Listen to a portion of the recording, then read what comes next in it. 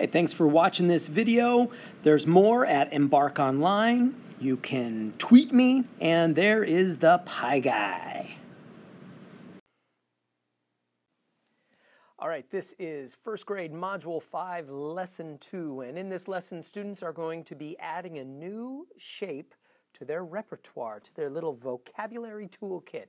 We're going to be adding a trapezoid to our vocabulary. Of course, we're also going to be talking about a rhombus, and we're also going to be talking about the square as being a special rectangle, or really also a special rhombus, but we'll talk about that later. Now, here's the key thing about that trapezoid. Now, a lot of parents and teachers think of a trapezoid as a figure that has exactly one pair of parallel lines. That is one way to define a trapezoid, but in Eureka Math, we're going to be defining it a little bit differently. We're going to be defining a trapezoid as a figure that has at least one pair of parallel lines, which means a square, meaning it has two pairs of parallel lines, is also a trapezoid. Now, don't let that freak you out. So a trapezoid for right now, this basic figure right here that you're looking at, is a trapezoid because it's got at least one pair of parallel lines. And of course, here's a hexagon, here's a rhombus, and of course, we all know what a square looks like. So let's get started.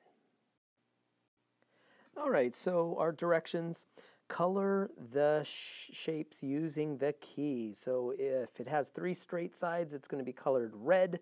So let's see, three straight sides. Well, there and there. Do we have any other threes? Yeah, actually, if we wanted to call this a 3, there you go. Boom, boom, boom. Blue is 4 straight sides. So what is 4 straight sides? Well, here's a trapezoid, and here's a rectangle. Here's a rectangle, and then here is a rhombus. How about green? 6 straight sides. We got this hexagon right here, and then the yellow would be 0 straight sides. So we've got a circle here and a circle there. And of course, then we would fill in our little answers. 3 straight sides had 3 figures. 4 straight sides had 4 figures. 6 straight sides had 1 figure, just that one lowly hexagon right here. And then how about 0 yellow straight sides? And of course that answer is 2. We have 2 circles. All right. So a triangle has how many straight sides and how many straight corners? So parents and teachers, let your students kind of just grapple with all of this vocabulary. Let them practice. There's a lot of great games that you can play that allow students to sort these figures and just repeatedly practice using that new vocabulary in the context of a game. So go ahead and play games if that's more fun than doing this homework. Teachers, especially you teachers, let's help our academic English language learners. And if you really think about it, all of our students, especially at first grade, are academic English language learners. So let's utilize all that best practice for language learners and make a word wall with pictures and a cognitive content dictionary and all that sort of stuff. So a triangle has, let's see, it has 3 straight sides and 3 corners. Remember, we could call that a vertex if we wanted to. And I colored how many triangles? Well, we colored 3 triangles, didn't we? A hexagon has 6 straight sides and 6 corners. Now, parents and teachers, we want students to be recognizing that number, those 2 numbers are often the same. I don't know if there's ever a difference. Well, if there's a curvy side. So we want students to start recognizing a pattern. And of course, we also want them to recognize that they only colored in 1 hexagon.